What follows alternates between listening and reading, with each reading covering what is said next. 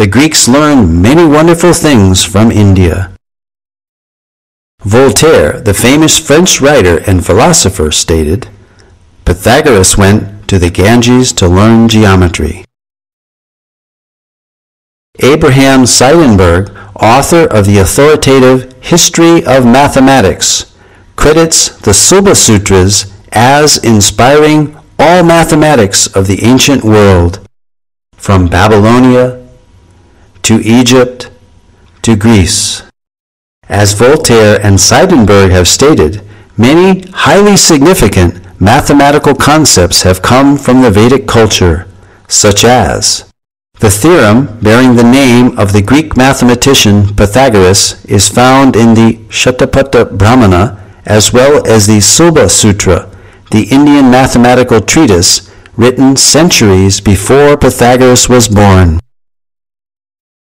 The decimal system, based on powers of 10, where the remainder is carried over to the next column, first mentioned in the Taittiriya Samhita of the Black Yajurveda. The introduction of 0 as both a numerical value and a place marker. The concept of infinity. The binary number system, essential for computers, was used in Vedic verse meters. A hashing technique similar to that used by modern search algorithms, such as Google's, was used in South Indian musicology.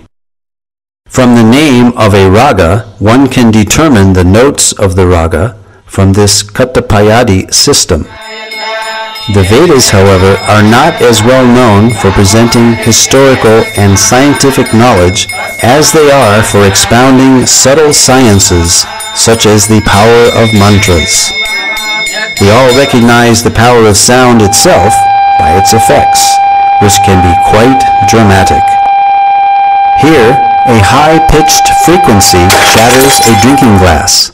So, we can easily understand that loud sounds can produce substantial reactions. It is commonly believed that mantras can carry hidden power, which can in turn produce profound effects. The ancient Vedic literatures are full of descriptions of weapons being called by mantra.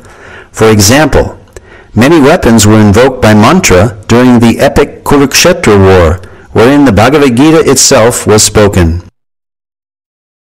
The ancient deployment of Brahmastra weapons, equivalent to modern-day nuclear weapons, are described throughout the Vedic literatures. Additionally, mantras carry hidden spiritual power which can produce significant benefits when chanted properly. Indeed, the Vedas themselves are sound vibrations in literary form and carry a profound message. Spiritual disciplines recommend meditational practices such as silent meditation, silent recitation of mantras, and also the verbal repetition of specific mantras out loud.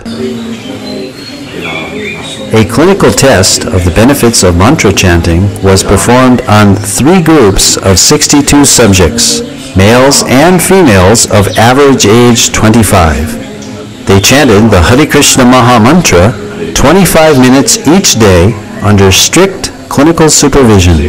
Results showed that regular chanting of the Hare Krishna Maha Mantra reduces stress and depression and helps reduce bad habits and addictions.